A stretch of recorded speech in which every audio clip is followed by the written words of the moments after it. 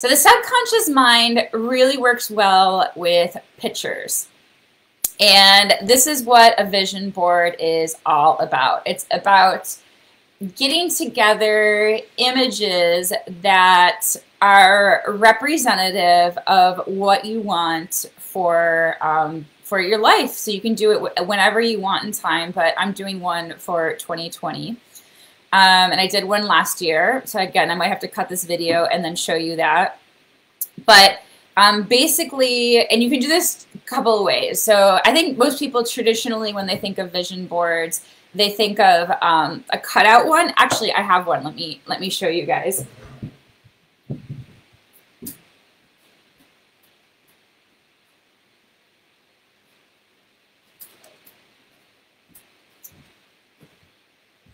So this is like a physical one that I made, and this one is very personal. It's not really about work at all. But and I think the reason why it's really personal is because of the types of magazines that I use.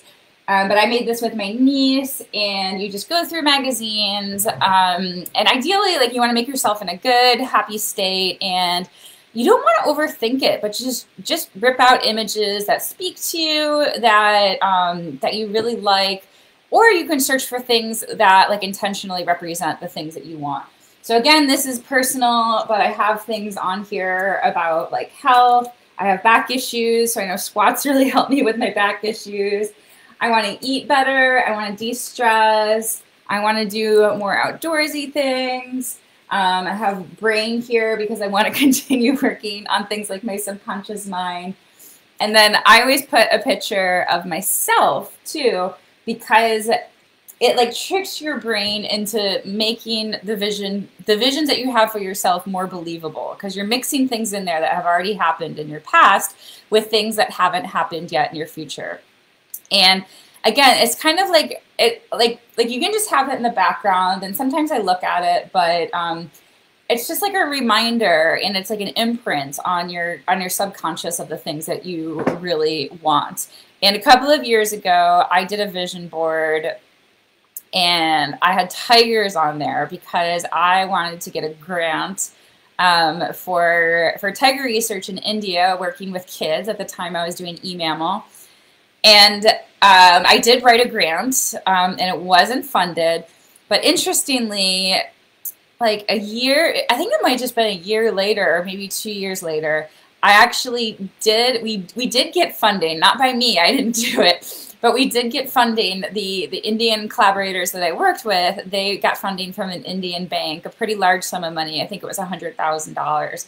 And they were able to buy camera traps for schools all across the Western Ghats area of India, and we did get tigers on our camera traps, so it came true. So that's exciting.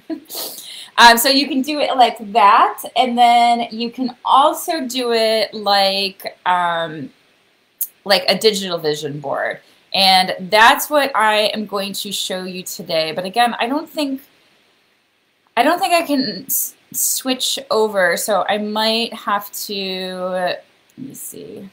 Yeah, I think I'm going to have to start a new video. So I will get off, and then I'll figure this out for next time so I don't have to switch. But I'm going to get off, and I'm going to share my screen so you can see how I do it. So see you in a few minutes.